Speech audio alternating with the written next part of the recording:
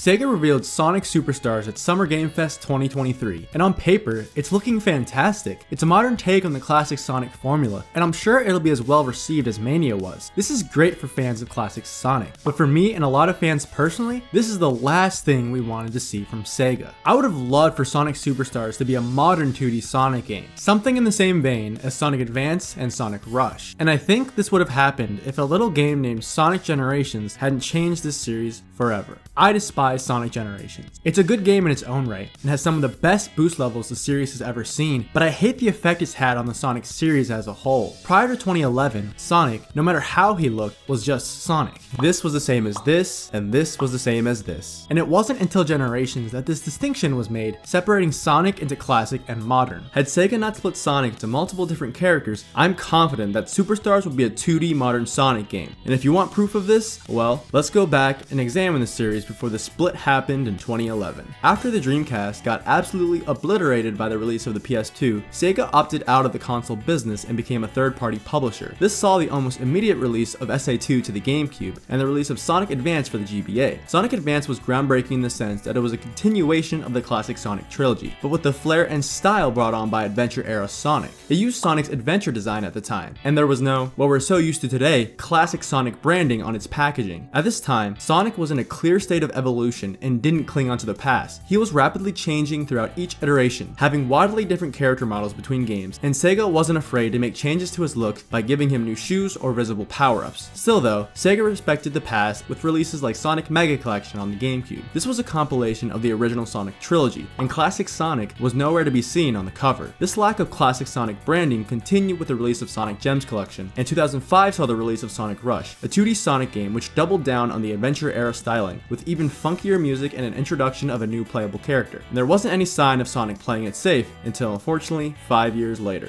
2010 saw the release of Sonic 4 Episode 1, and let's just say it didn't deliver. This was supposed to be the long-awaited continuation of 2D Sonic, but it fell flat in almost every regard. I think Sonic 4 was what really brought on the hate for modern Sonic in a classic setting, but the design wasn't to blame as to why the game was so dogshit. One of the main reasons why everyone hated Sonic 4 was because Sonic lacked the momentum he used to have in Sonic 1 through 3. He was for some reason given the homing attack, which was a staple in 3D Sonic games, but in my, and a lot of other people's opinions, had no place in a slower paced 2D Sonic. I honestly don't know why Sonic 4 released in the state that it did, considering prior to this, Dimps had an almost perfect track record with the Advanced trilogy, Sonic Rush 1 and 2, and Sonic Colors DS. They even somewhat perfectly recreated Sonic's momentum from the classics in Sonic Advance, so everyone was surprised that 4 didn't feel the same. And then in 2011 came Sonic Generations, which I think put the nail in the coffin to creativity in the Sonic series. Since 2011, Sega's been shoehorning classic Sonic into everything. Generations' success made Sega learn the wrong lessons, making them comfortable insistently using old level motifs, but has somehow even gotten worse than that, because in Sonic Frontiers, Sega literally stripped old acts out of old games, placing them into cyberspace with a new coat of paint as if they were new. They don't realize that Generations was loved because making an anniversary title was actually a niche idea for the series at the time. They've gotten comfortable playing into our nostalgia, and this unwillingness to evolve all add to the general sense of apathy I feel toward the franchise right now. And I just want to know if anyone else feels the same way. Make sure to like and subscribe,